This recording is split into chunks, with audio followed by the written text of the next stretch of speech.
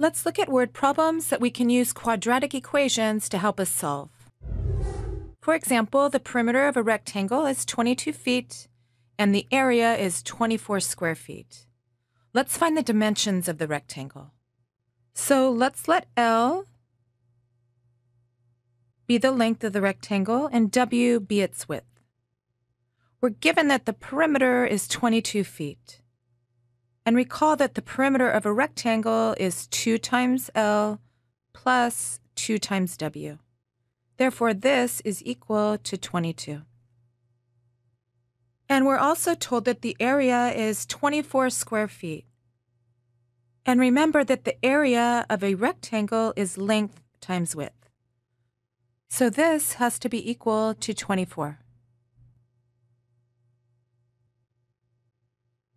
Now we can divide both sides of this perimeter equation by 2, which gives us L plus W is equal to 11, or L is equal to 11 minus W, which we then can plug into this area equation, which would give us an equation that just involves W. Namely, 11 minus W times W is equal to 24, or 11W minus W squared is equal to 24.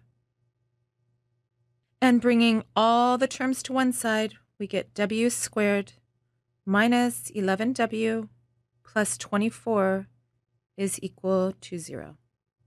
And now the left-hand side will factor. It factors into W minus 3 times W minus 8. And we have a product of factors equal to 0, which means either the first factor is 0 or the second factor is 0. If the first factor is 0, then W would be equal to 3. And if the second factor is 0, then W would be equal to 8. Now, if W is equal to 3, then we can plug this value into here, and we'll get L is equal to 11 minus 3, or 8. And if W is equal to 8, then plugging this into here, we get that L would be equal to 11 minus 8, or 3.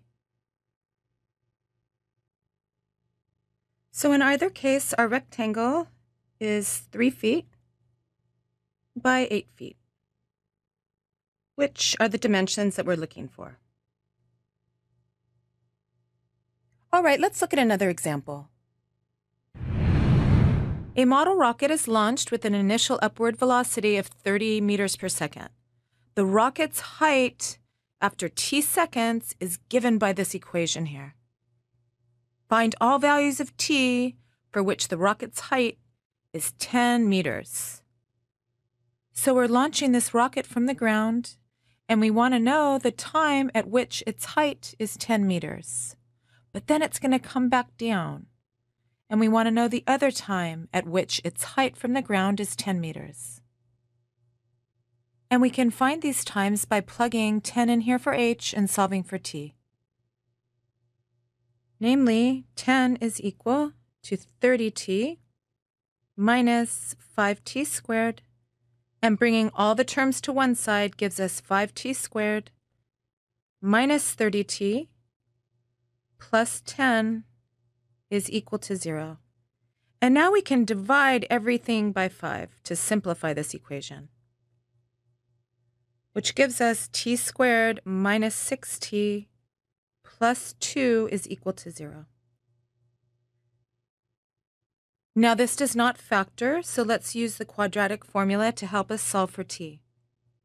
We have t is equal to negative b, or negative 6, plus or minus the square root of b squared, which is negative 6 squared, minus 4 times a, which is 1, times c, which is 2, all divided by 2 times a, or 2 times 1, which is equal to 6 plus or minus the square root of 36 minus 8, or 28, divided by 2. Now 28 is 4 times 7, so this is equal to 6 plus or minus the square root of 4 times 7 divided by 2, which is equal to 6 plus or minus 2 square root of 7 divided by 2. And dividing both terms in the numerator by 2 gives us 3 plus or minus the square root of 7.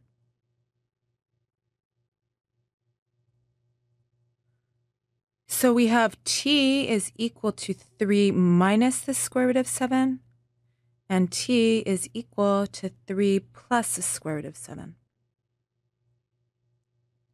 And if we put these values into our calculator, we get that this is approximately 0.35 seconds, and this is approximately 5.65 seconds.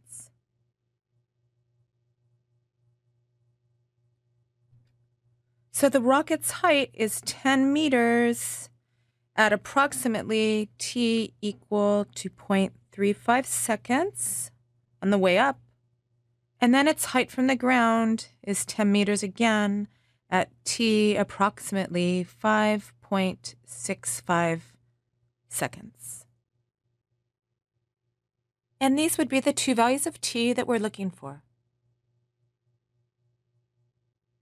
All right, and these are a couple of examples of how quadratic equations can help us solve word problems. Thank you, and we'll see you next time.